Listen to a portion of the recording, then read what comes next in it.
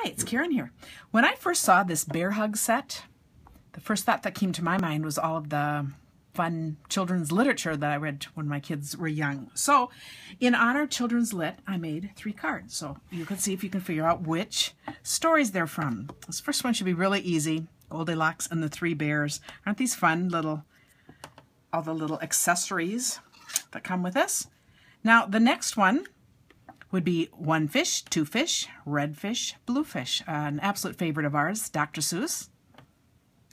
And then this last one's a little bit of a stretch. The bear doesn't look quite like the bear in the story, but we just always love this story. This is Corduroy, who lost his button and is looking for it all over here. He's looking for it in the mattress pad.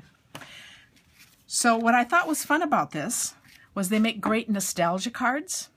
They also would be just great to make if you give books as gifts to kids like we do all the time. So just a fun idea in honor of Children's Lit today. Thanks for watching. Karen Titus, stamping on the back porch.